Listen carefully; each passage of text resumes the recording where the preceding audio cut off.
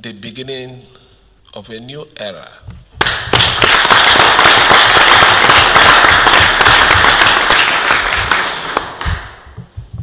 When I said that I had a reason for being patient, it is because I know that we are all from one family. And if we have a disagreement, no matter how bad it is, it should be resolved. But it has become very clear that this disagreement, there is no headway to it. And for a lot of reasons, there are very, very visible evidence that there is sabotage, deliberate attempt to sabotage this administration. For that reason, we have to move forward. Yes. And moving forward, if it means taking decisions that is going to hurt anybody, to hell with that person.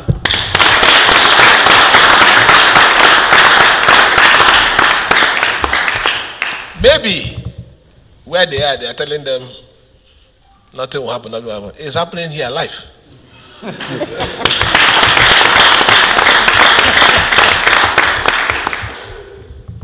We have our own legislatures that are performing their duty according to the Constitution.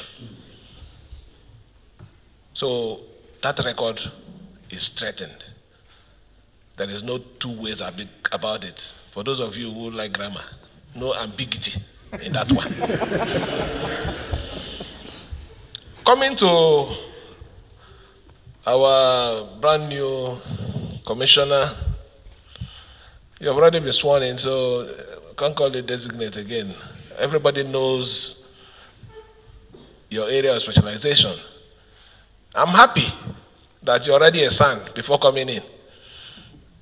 It means that you must have been a thorough man.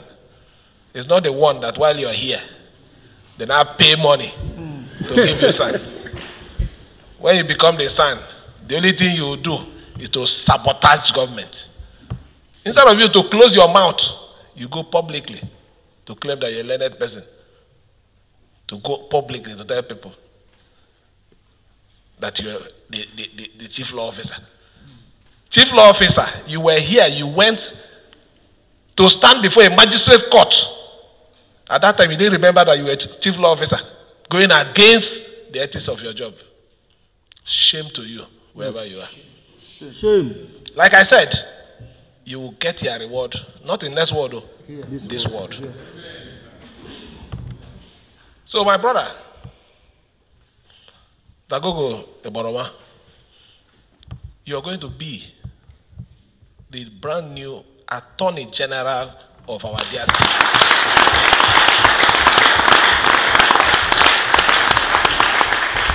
It's not an issue of going to the SIG, you already know, you give him his letter, it's the Attorney General.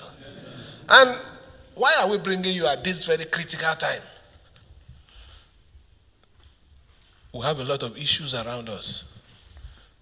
We believe that you're not going to be the one that when they send service to you, you go and file nolly, or you go and file one thing that will kill us here. Please, defend us. Defend us, defend us. We know that you're going to defend us because your record is clean. You're a gentleman, peaceful. You're not a noisemaker. People like that are endowed, and they have a fear of God.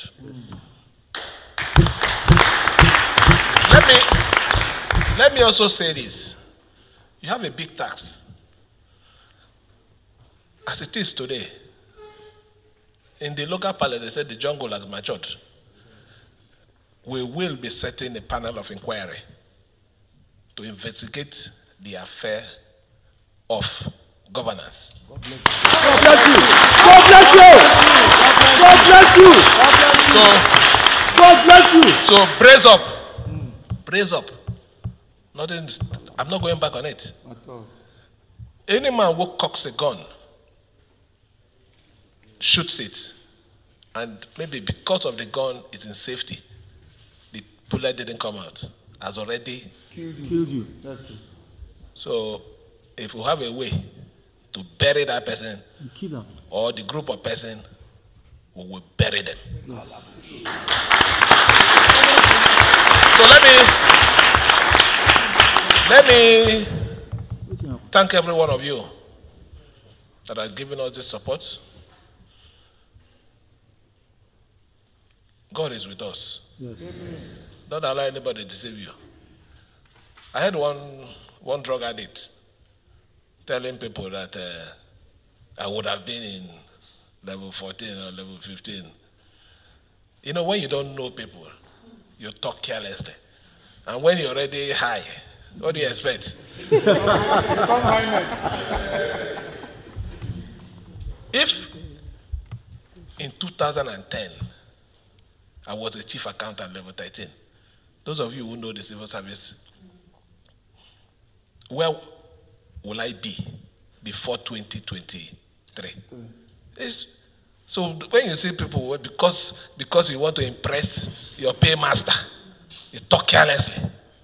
But I won't reduce myself to that kind of talk. I am the only governor in this state that, in the whole federation, where drug addicts as local government chairman will come and abuse, I take it. Oh. I'm the only person that, I mean, people that can't even talk to me, that are, they call them honorable members. I don't know what makes them honorable. For you to be honorable, there are a lot of qualities that people will see.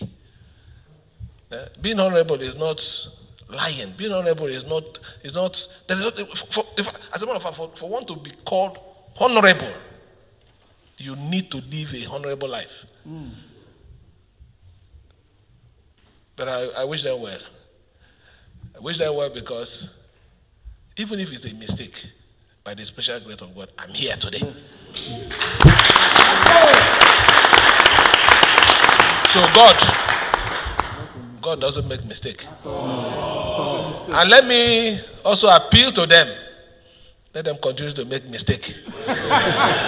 So that I'll continue to be where I am. Finish what I want to do for you people. Live with a good name. Yes. And my children and my great-grandchildren will be proud of me. Amen. That is the mistake I want them to be making.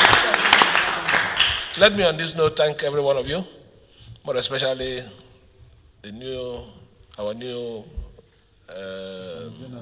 Attorney General.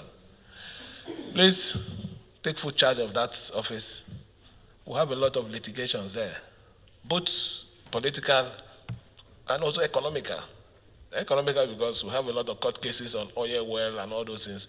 And there is one major issue we're having there. Since I came in, the number of garnishes, I feel is a deliberate stint. Please, see what you can do to help us in this particular area. Thank you, and may God bless everyone.